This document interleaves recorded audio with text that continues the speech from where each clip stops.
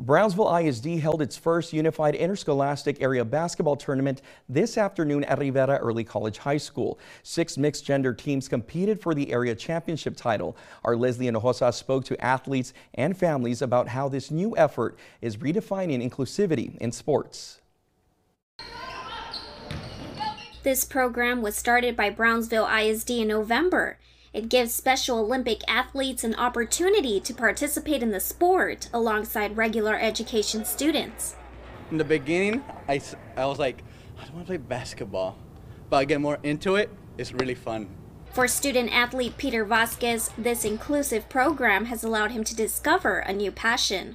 Because I'd be good at basketball, I pass the ball with my teams, they make some shots, and they pass me the ball and make some shots.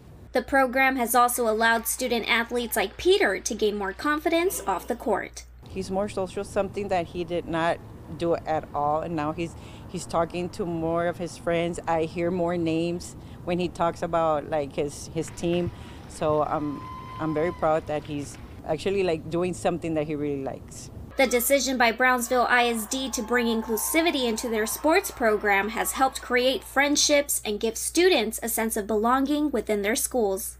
Don't be shy. Just, you feel like you can't do it, but you can do it. You have to believe in yourself and believe in your heart. For NBC 23 in Brownsville, Leslie Hinojosa. Great story, Leslie. Thank you. And Gladys Porter Early College High School Cowboys won tonight's tournament. That means they will compete at the regional level later this month. Best of luck to the Porter Cowboys.